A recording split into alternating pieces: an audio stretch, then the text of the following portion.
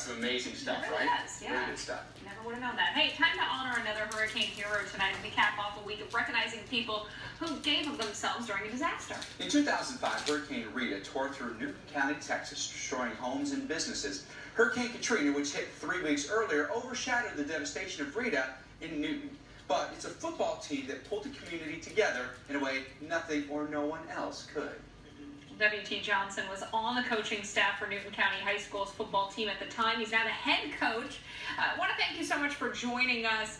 Can you talk about the storm and the aftermath and the effect on the town of Newton? Yes, ma'am. It was something we haven't had here for a long time. We hadn't had a hurricane in this part of the country for years, and we really weren't prepared for it. There was a lot of wind damage. The roof was off the school. There was a lot of water damage in the school. All the power was going out for about a month. People were trying to evacuate. We kind of ran out of gas in the area, and things that we just had never experienced. And it seemed like the focus of recovery in that town was focused really around the high school and getting the football team back on track. Yeah, this is a unique situation here in this community. The school, everything revolves around the school, really, and football is the biggest thing in the town. It's the main event. Every year people are waiting for it.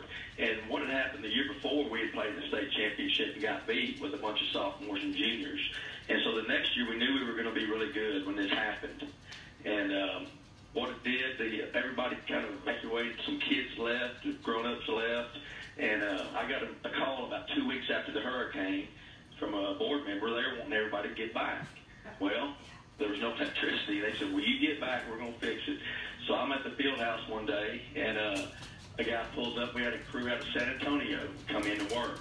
And he said, "Where's the electricity going to this building at, to the field house?" I said, "Right here." He said, "This is the craziest place I've ever seen. They're not worried about power in the community. They want power in this field house so y'all can start football practice." And that's what we did. We brought the kids, all got back. We started practicing the next week. We had MREs brought in for them, and water, and they could take showers. And we went ahead and started practicing and got everything back going. We only ended up playing 7 regular season games that year, but we ended up 13-0 and winning the state championship.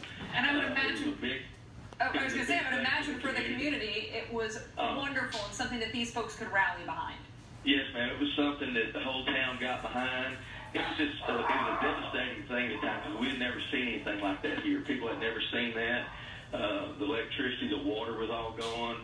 There were so many trees down you couldn't get around, and everything revolved around the school. And Coach, for the players, and some of them lost their homes, they really didn't have much. That just had to be a moment that was so satisfying to put in all that hard work in the face of adversity and actually win the state championship. Well, that's the thing about this town. I've been here since 1991, and I call this my home. This is a very unique town, unique situation.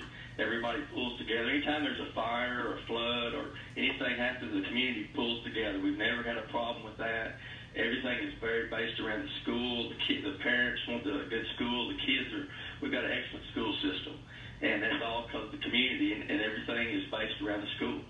Well, WT Johnston, we thank you so much for joining us, for sharing your story. Really, all that adversity, but a storybook ending. It seems like oftentimes after a disaster, sports are when you find